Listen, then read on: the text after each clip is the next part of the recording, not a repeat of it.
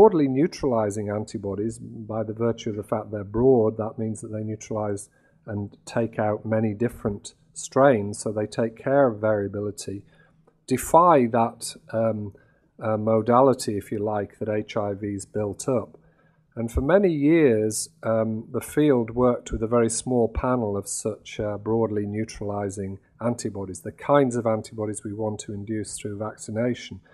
And then in the last 2 or 3 years, we've seen an explosion of activity in this area with the generation of dozens of broadly neutralizing, highly potent antibodies that, if we could elicit them through vaccination, would likely provide high levels of protection. So that's primarily what I'm going to talk about, what's happened in the last, set up the problem, and then talk about what's happened in the last 2 or 3 years in terms of these antibodies, and describe some of the features of them.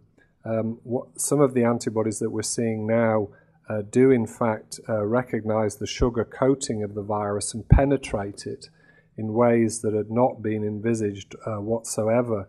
So this gives us whole sets of new vaccine targets and a lot more information on existing vaccine targets. So the Immunogen design people are now coming up with many more designs for evaluation as vaccines. And I think it's a very exciting time in the antibody side of HIV vaccine discovery.